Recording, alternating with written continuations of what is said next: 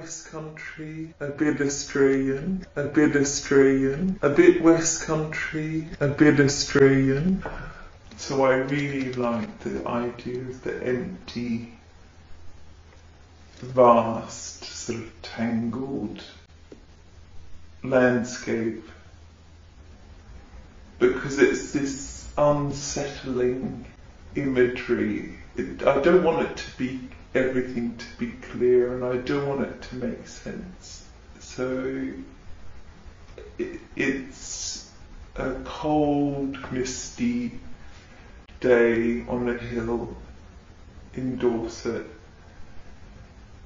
and the photo that's put in the middle of it is a sunny, bright day in Australia. And I'm thinking he'd never imagined himself standing on this cold hill in Dorset. And so I'm physically putting him in it and then thinking about my response to him being there.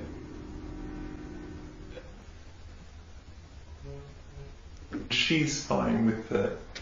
So she's seen ones where I've painted over his face, and she doesn't mind at all.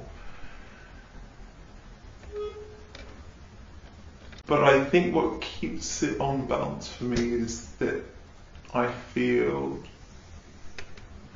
there's humour underlying the way that I approach it.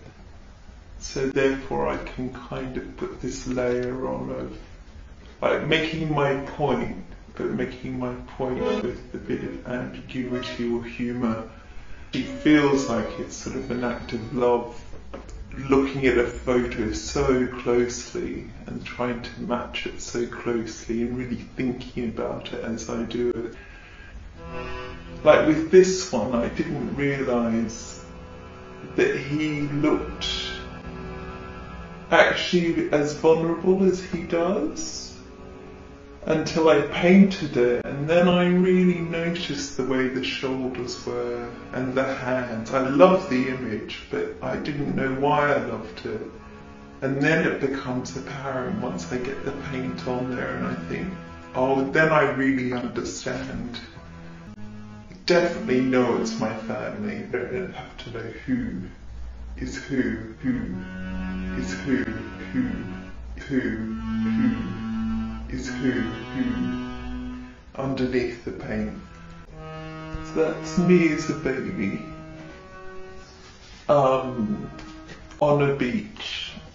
I imagine it's on one of our epic camping holidays we did for summer.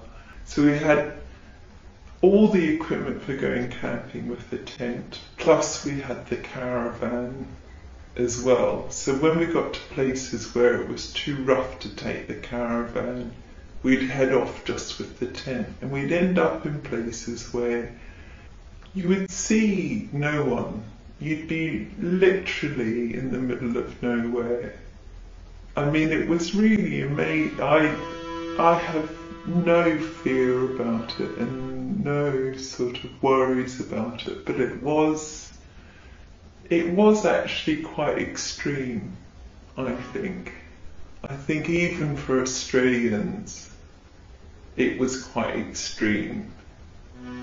You know, there's a lot of roadkill in places like that, so you'd see like these huge animals like kangaroo or an emu or something that's roadkill on the side of the road, like a big animal just in the middle of nowhere, and it was so strange, really, for a kid, because it wasn't about other children. It was about family, and it was about travelling. So it was really like you're a unit, and you're going to be in the middle of nowhere. But the unit is always a bit complex, isn't it, in itself? A family unit isn't a simple thing. So you've got this sort of complex relationship, which is sort of in the middle of nowhere, and there's nothing else for it to bounce off against. This is your fun, you know, no other stuff but nature actually to play in. So it was great. All of that, I have very good memories of it because I actually really like being in the middle of the bush on my own, and I have no problem with that as a holiday, as a family holiday. And I liked, I liked being able to be set free as a kid. You could just run around. We were set free all day to go and do whatever we wanted. We were sort of encouraged probably to not be around. So there was actually a great level of freedom from a really strict upbringing that was quite good, I think, for all of us. So we were just swimming and playing and discovering, and I would go walking for the entire day and come back in the evening. So as a kid you don't mind, do you? Because you're a kid and it's great fun and you're on an adventure, but you sort of look back at it as an adult and you think, okay, I don't know if I'd do the same thing. Well, we end up, so he could make some money on the way, we'd end up in the most isolated, weird little towns that were kind of full of quite strange people, because people that don't fit into society get attracted to living in these strange places. And so they were like really isolated, like mining or building train lines or something like that. And it was just purely, people were there to make money and they were there to get away from people. And I think that's why I go looking for pockets of uncontrolled nature, actually, as a photographer.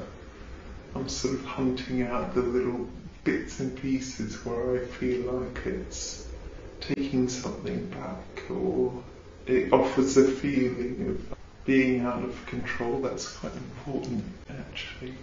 So now when I step into the bush, I get a bit freaked out by it because I'm so used to there being civilization around me nearly all the time.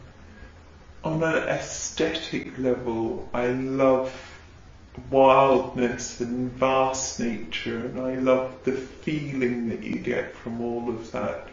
And I love being able to tap into it when I go back to Australia, and I miss it when I'm here. Even though all of that's going on, you still get used to your environment. You just grow to belong to your environment over time, and you can't avoid it, I think.